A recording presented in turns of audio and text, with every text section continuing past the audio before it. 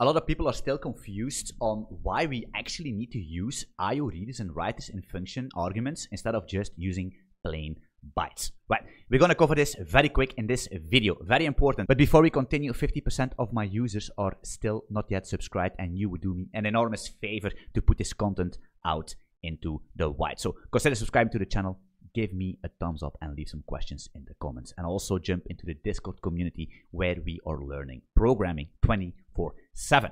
All right, so without any further ado, let's continue here. So basically, I get this question a lot where I'm making videos about Golang, and we have where people say, hey, listen, Anthony, why are we using this IO reader all the time if we can just put the byte slice in it? Why are we doing that? It's annoying. Well, actually, very important that we do that. So we have this raw message here.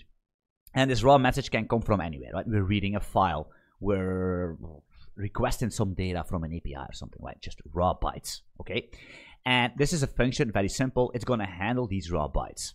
And that's where it all goes south, because in this case, if you check this function, right, it takes an IO reader. And that's where people say, why do we need to use an IO reader instead of a byte? If we can control this function, it's easier to just put the bytes in it.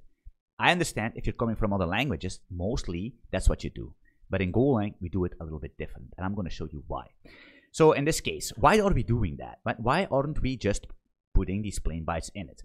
Well, what can we do if we have bytes? Let's say we're going to use a standard library because it's amazing in Golang, right?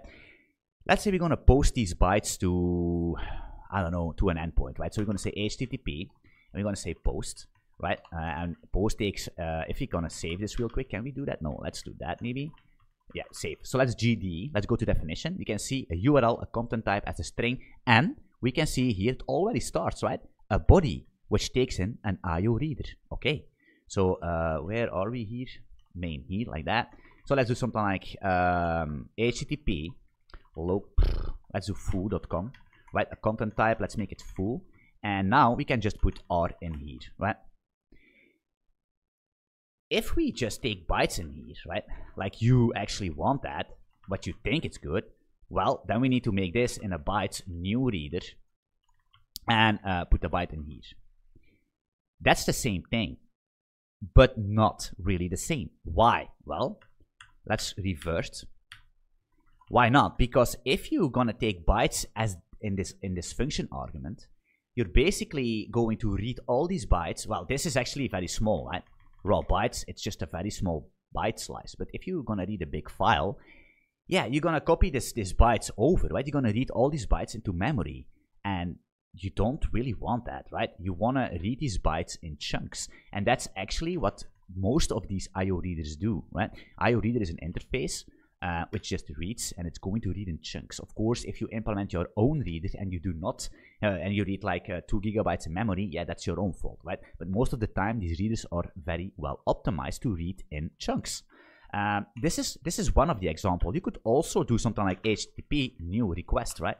And new request is the same thing. It's kind of the same thing. It has a method, a URL, and again, the body as an IO reader, right? So it's the same thing. It's going to be get, and then we're going to say HTTP foo.com, and again R, right? What can we also do with the standard library? What can you also do with bytes? Well, you're going to parse them. You're going to decode them to JSON, right? A very common use case. So we could do something like JSON new decoder, right? And what does new decoder take? Let me quickly save this so I can go to definition, right? An IO reader, right? The same thing, R, and then we can actually decode that into a map, for example. Of course, it's going to be a structure, and most of the time it's going to be a structure, but for the simplicity, we could do something like, it's going to be a map, string, any, right? Something like that. Yeah, Anthony, but why can't we use JSON Marshall? Well, you could, right? If this is going to be a byte, just a byte slice, right? You could do something like JSON Marshall, right? It just takes bytes. Again, if this is a big JSON byte string, you're gonna read that, you're gonna marshal that all in memory. You know what I mean?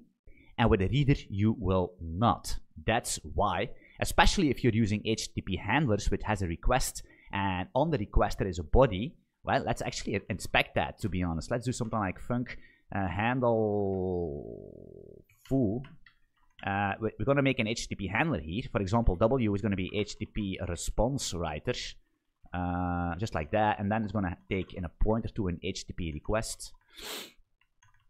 HTTP request here, yeah, just like that, right? So if we inspect, let me save here real quick. If we inspect request body, right, it's a read closer. But the read closer, if we actually inspect that, can we do something like this just to make sure I can GD into that and the compiler is satisfied? A read closer is basically also a reader, right? So we can use that read closer, right, to put that into our function here. Where are we? For example, handle raw bytes, just like that. We're gonna use this IO, this body. Works pretty fine.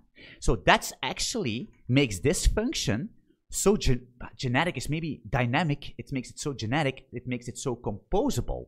That's why we take an IO reader instead of plain bytes. So I hope this small video shows you why we do that, and it basically makes a logical connection inside your brain for the rest of your Go career. It's very important. A lot of interviewing questions will involve around these small readers and writers. It's important, and especially if you're industry active as a Golang engineer, you're going to use that a lot. So it's very important to understand that. Okay, cool. Let me know in the comments, how do you use an IO reader? Does it make sense? Do I need to make more videos? Let me know what you think about that. Thanks for watching, and I'll see you soon in one of my videos or live streams. Peace out.